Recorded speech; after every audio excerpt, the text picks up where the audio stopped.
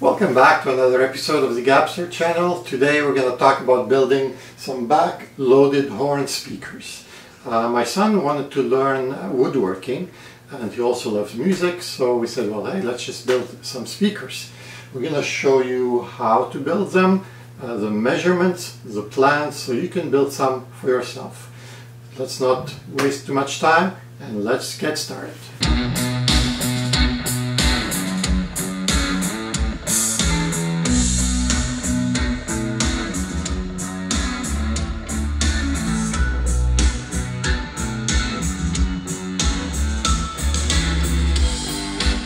The advantage of the backhorn loaded speaker is that the speaker doesn't have to do a lot of work. The air is moving freely, and because of that there's a lot of clarity in the sound. Also there's less friction. The sound doesn't have to be converted to heat, so basically it's a more efficient speaker, ideal for tube amplifiers. Here you can see how, without the cover on, how the speaker is made inside, and you can see it's like a folded horn, almost like a trumpet. It starts narrow and it widens. The arrows illustrates where the sound is traveling, and because of the length of that tube, that dictates the frequency. So at the end it's only the bass that's coming out of the bottom of the horn. In general, the length of the horn should be between 9 feet and 10 feet, and that dictates the lower frequency. Here you can see the plans. If you want to get all the measurements, you can pause the screen and you can copy all the numbers, and that should give you the plans to make your own speakers. All the measurements are in centimeters. To reduce cabinet resonance, all the walls around the speaker are actually double.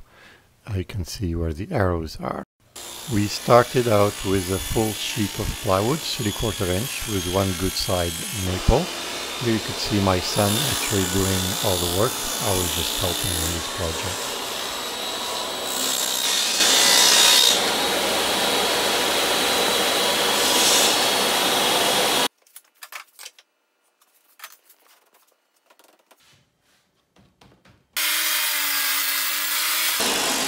It's very important to label all the pieces like 1, 2, 3, 4 or ABC.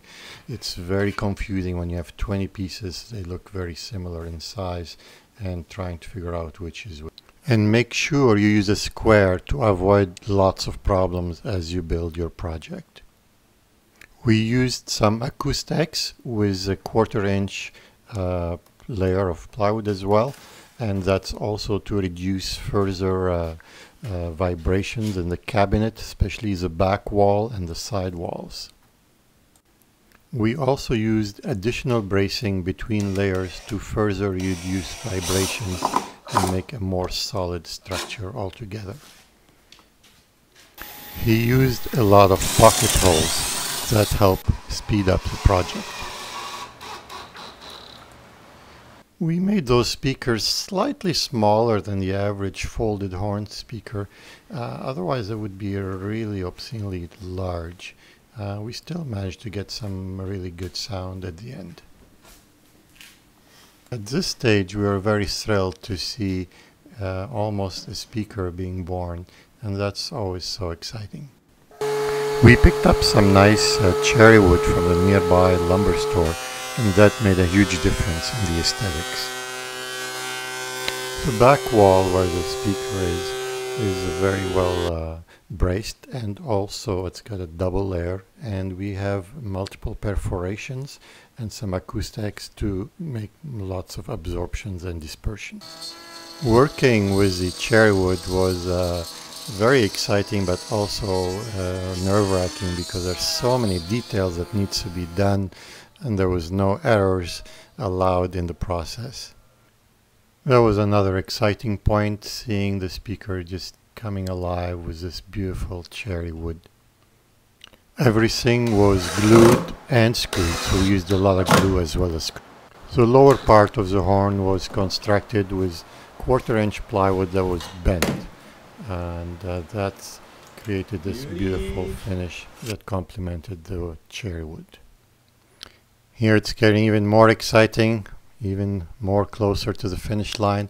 We did a lot of bracing for the 1/4-inch bent plywood to give it as much rigidity as possible, and stuffed it really tight with some insulation as well, and that gave it a very sturdy structure. And here you can see as a slice of the speaker and how it's actually being born. You can do some testing by clamping the side first and listening to the speaker and decide what kind of stuffing in between you would like to have done, and then when you're happy you can close the side.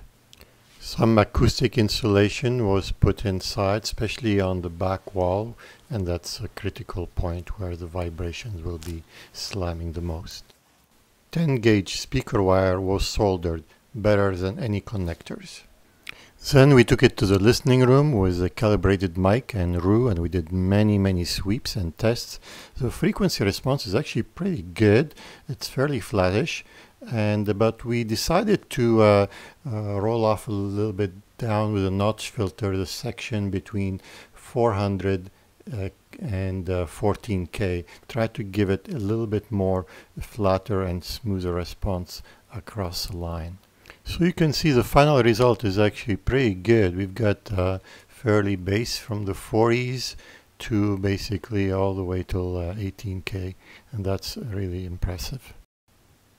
I only had to use some acoustic foams in one small portion of the folded horn. You could see it illustrated in the picture, basically on half one side of the last portion of the horn. So basically, because you have a divider in between, one half has the acoustic foam, the other half doesn't, and that helped a lot into balancing the acoustic pressures and basically balance the frequency response. We finally came up with the formula for the notch filter, and we started working on it. We use the Tang band driver W81772, an excellent driver for the money. We used decent quality components for the crossover, an air core inductor, a decent capacitor and resistor. The sound was really good. We both loved the sound, and I think it was a very exciting and thrilling experience.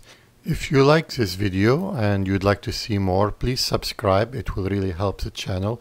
I will be releasing a lot more videos, so stay tuned.